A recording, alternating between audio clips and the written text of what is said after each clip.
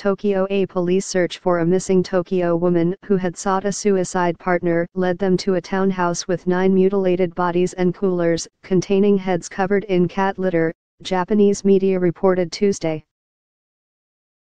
The townhouse tenant, a 27-year-old man identified as Takahiro Shiraishi, was arrested on suspicion of murder in an investigation that escalated into fears that he was a serial killer.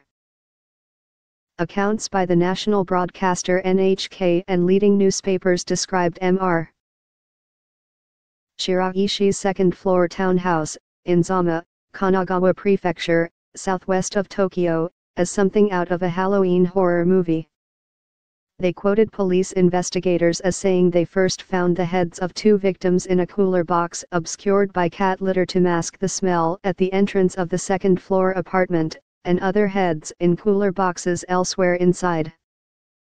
Neighbors were quoted as saying a smell that resembled sewage had been wafting from the residence. The decomposing remains of 8 women and 1 man were found in the apartment.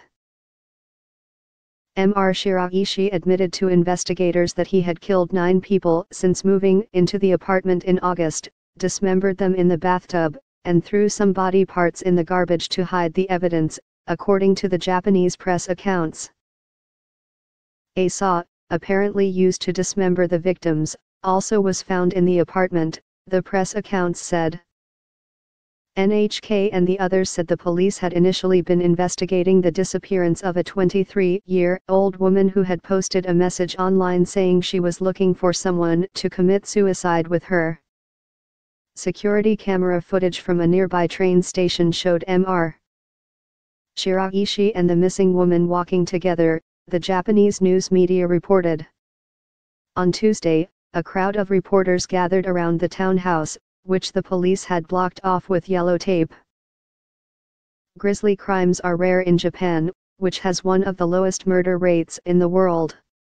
In 2014, it recorded 0.3 intentional homicides per 100,000 people, compared with 4.4 for the United States, according to World Bank data.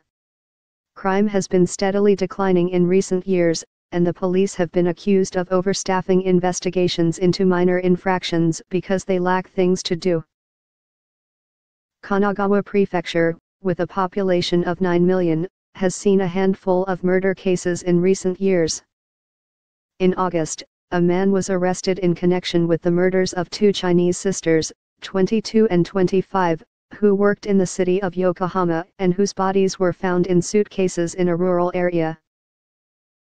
Last year, a man stabbed 19 people to death at a center for the disabled where he once worked, in the town of Sagamihara in Kanagawa Prefecture.